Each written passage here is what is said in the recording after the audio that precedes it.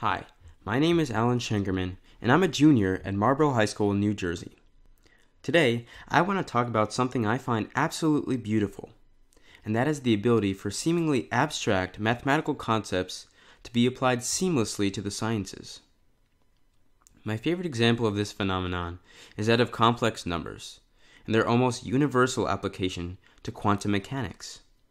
Now, a complex number is defined as a plus bi, where a and b are just real numbers, and I, also known as the imaginary number, is defined as the square root of -1, a quantity that mathematicians will never truly know the value of.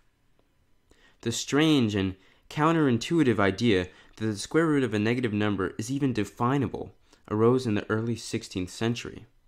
Mathematicians were trying to solve cubic equations and discovered these negative square roots as parts of their solutions. Most prominent mathematicians at the time dismissed these solutions as useless and having neither practical nor scholarly benefits.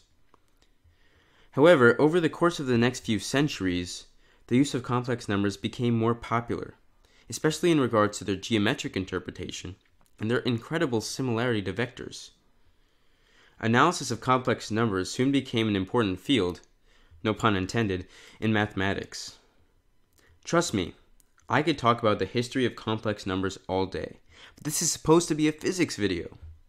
How in the world can this purely mathematical idea be used in analyzing properties of real life?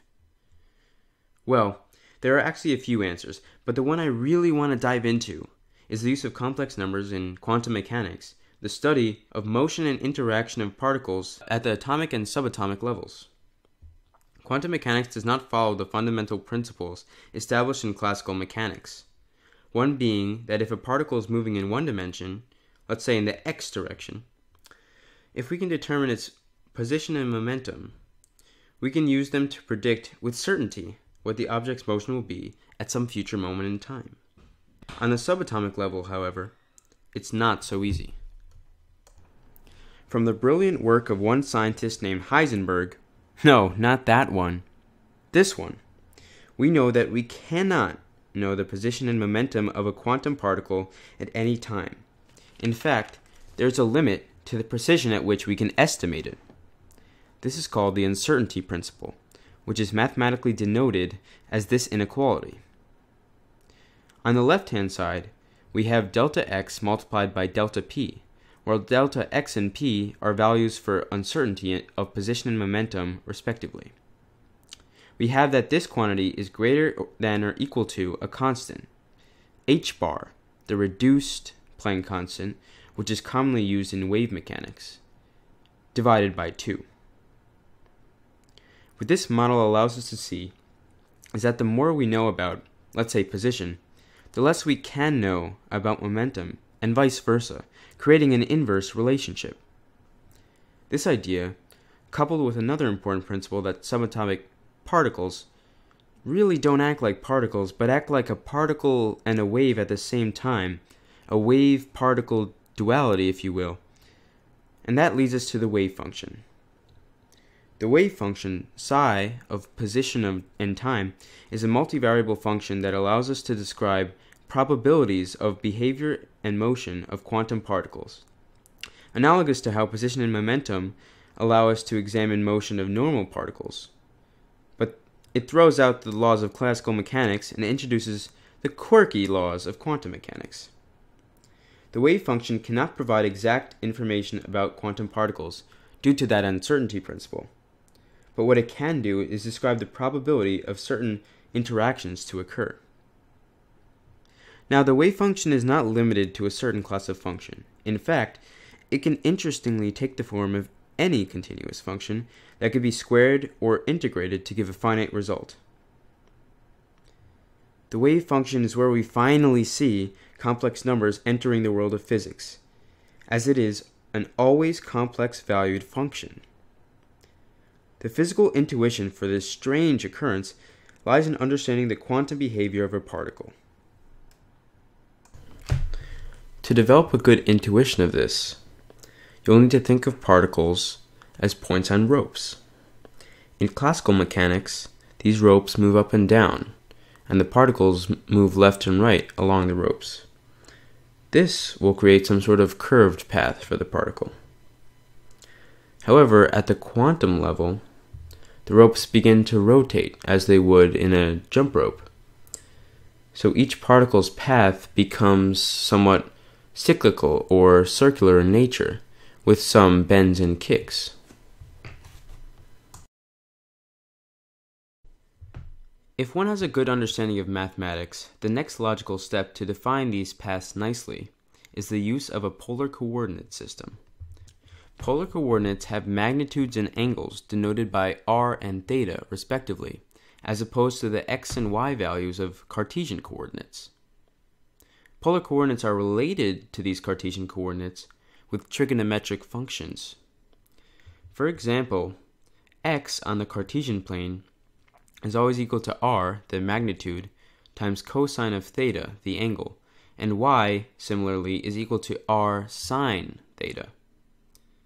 We can define complex numbers x plus yi as r times the quantity cosine theta plus I sine theta using similar logic. Make sure you see why this is true. This is called the polar form of a complex number, and it could be very useful in analyzing cyclical motion.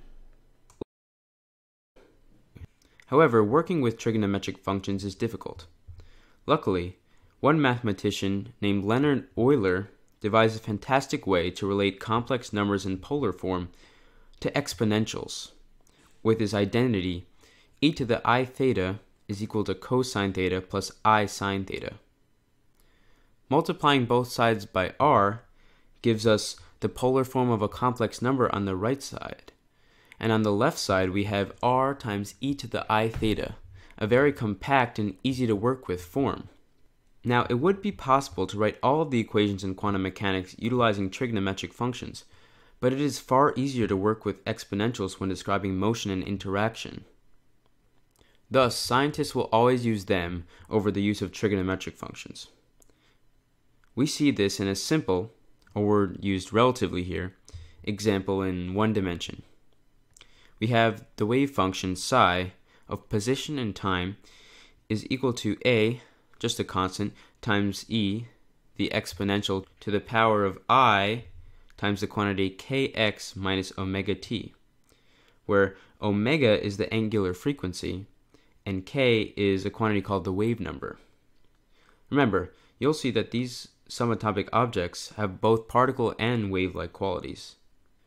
From this necessity of using complex numbers in the definition of the wave function, all of quantum mechanics uses I, a number once thought of to be a mathematical fallacy. Here are some of the foundational equations in quantum mechanics. The Schrödinger equation, a quantum analog of Newton's second law, albeit far more complex. This monstrous function allows physicists to make predictions about particle behavior, all of which would be impossible without the brilliant use of complex numbers. Schrödinger's equation, while quite daunting, epitomizes the beauty found in quantum mechanics.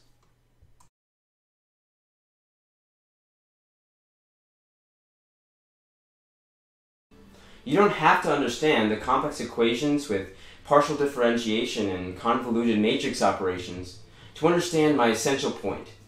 In your math classes, I'm sure you have already encountered concepts that are difficult to comprehend and seem to be incompatible with real life. For many people, this is a barrier that destroys any interest in math and science and sometimes even causes a hatred of the subjects. I hope that this beautiful application of complex numbers to physics has showed you that even the most obscure topics in math can be infinitely interesting and applicable to the most fundamental concepts of the universe. When math and science get hard, don't give up.